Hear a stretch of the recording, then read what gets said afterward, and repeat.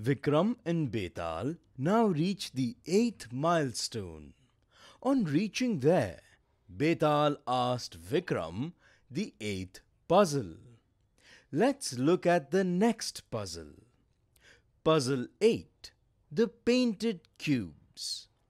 A painter has 2 cans of paint, one blue and one red. He also has a large supply of wooden cubes, all of the same size. He decided to paint the cubes by making each face either solid red or solid blue. For example, he might paint one cube all red. The next one could be all blue.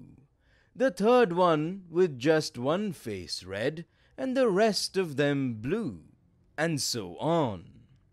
The only condition is that no 2 cubes should be alike. 2 cubes are considered alike if all sides of one cube match the corresponding sides of the other cube. How many cubes can the painter paint such that each of the cubes will be different from one another? Betal was very confident that Vikram would not be able to answer this puzzle correctly. Vikram was confident and started to explain the answer.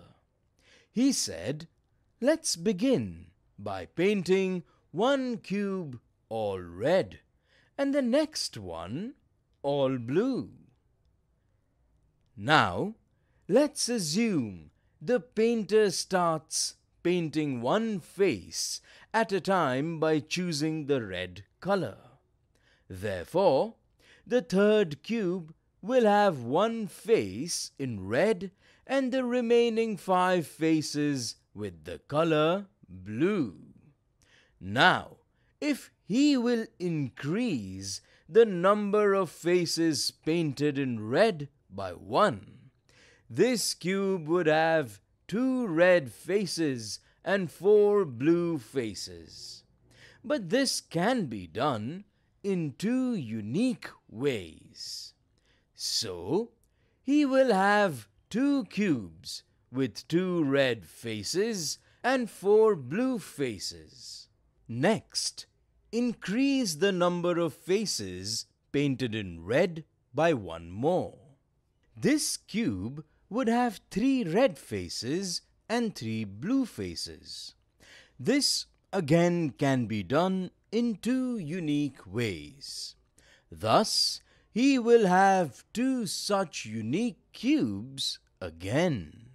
Now, increasing the number of faces in red by 1 more, he will have 2 such unique cubes with 4 red faces and 2 blue faces. Finally, increasing the number of faces in red by 1 more, he will have just 1 more cube with 5 red faces and 1 blue face.